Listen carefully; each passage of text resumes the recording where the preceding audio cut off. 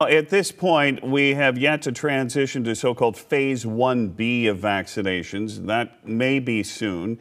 Included in that phase are farm workers.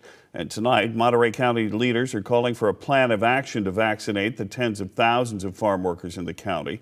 More from Action News 8 reporter Felix Cortez, live right now in Salinas. Felix?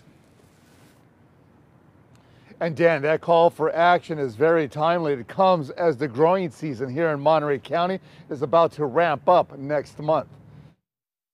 Field workers, the backbone of the largest industry on the Central Coast.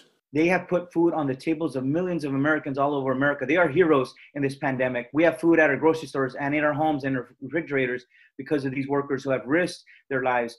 These jobs are so important, but we also have to really prioritize and look after their safety when they need us. County Supervisors Luis Alejo and Chris Lopez now calling on county staff to create a plan of action for vaccinating the more than 42,000 ag workers in Monterey County once we move into the next phase of COVID vaccinations.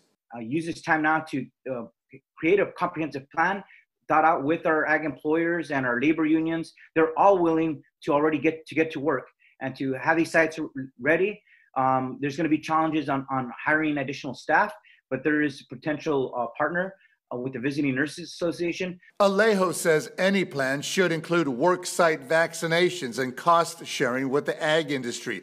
The call for action comes as the growing season is set to ramp up next month. We just have to align everything right so that as soon as we know those vaccinations are on their way to Monterey County, we're ready to roll. And we want to get those vaccinations out as soon as possible.